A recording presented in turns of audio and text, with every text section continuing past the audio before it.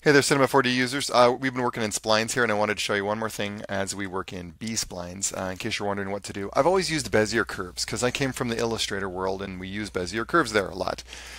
So I got into B splines trying to figure some stuff out, figured out what I wanted to do here. And I want to show you real quick what you can do with B splines, which is a lot easier than bezier curves sometimes. You get in here with bezier curves, and you probably know how you have to deal with all the handles, and you've got to move things around, and you got to tweak it, and you got to make it look nice and everything. But I want these nice big shapes, and I want them to all have some nice curves. And you can see how with bezier curves, this would just be a nightmare to always be trying to get these curves to look good together. And this is a bigger map. It's a parking area. So I don't want to have to deal with that. I want to be able to do it quickly. So what it's going to do is, I'm going to use this intersection as a good example. B-splines are going to let me build my curve really quickly, and it's actually going to give me less control, which is going to be a good thing because then I don't have as many things to grab and move and mess up and have to go back and fix later. So I'm going to have my existing spline selected down here, these green spaces, and I'm going to put a green space right in the middle of this intersection here. So I'm going to grab my pen tool, and with B-splines, the fastest, easiest way to do this is, see these white lines? These are going to be a great example for this. I'm going to go clear to the corner here like that. That's not a corner where I'm going to actually have the green space. Then I'm going to go off the corner about that far. So basically what I'm going to do is I'm going to use 3 points for every curve. Okay, so there's my corner. There's 1 point for that curve. So let's go down here and do the second one because I'm going to get back to that. That's the end of our loop. Okay, so here's 1 point as we start the curve.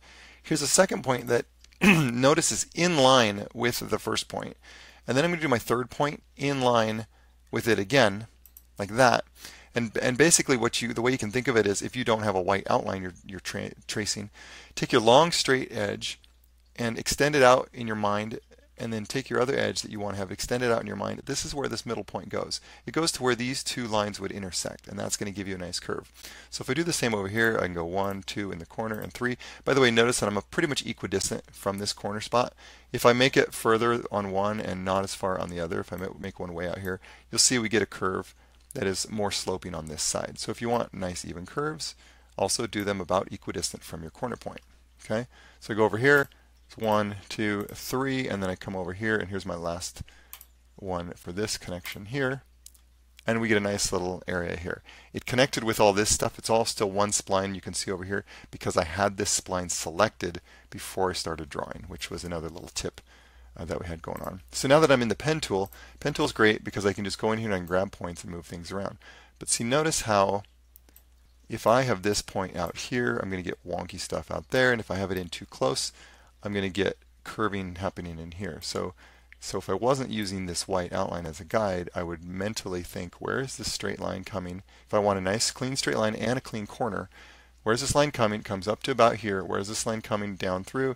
And they're going to cross right about there. And you can see that this point doesn't actually end up getting any green space. It curves between them. So in a B-spline, the curve actually doesn't ever come clear to this point. It just kind of curves towards it.